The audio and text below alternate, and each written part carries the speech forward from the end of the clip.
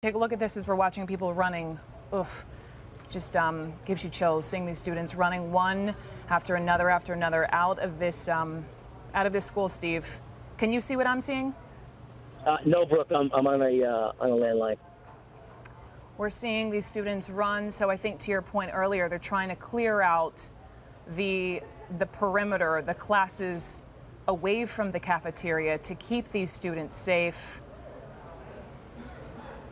And they're likely trying to somehow communicate, oftentimes via text message or email, to parents of these students to go to X location. As soon as we get that information for you, parents, we'll pass it along to you. But Steve, again, the priority of the law enforcement, as we saw them walking back and forth, they're trying potentially to find the shooter.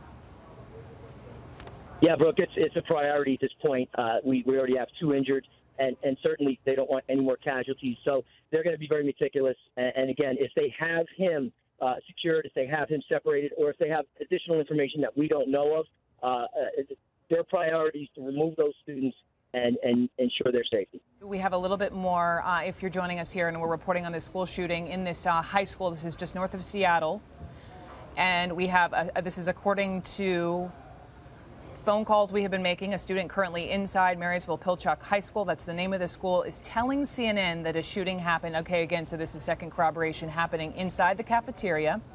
Initially, the students thought it was a fire drill until teachers told everyone to run into the classrooms because of an active shooting. This student is currently on lockdown inside of a classroom with other students, and all of these students are unharmed. You can see a number of students outside of the school, but for some of these students, they are on lockdown in individual classrooms.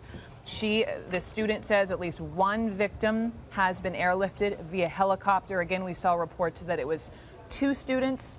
This is way too early to know concretely how many, to be honest. But according to this one student, she says she saw one student airlifted to via helicopter to a hospital.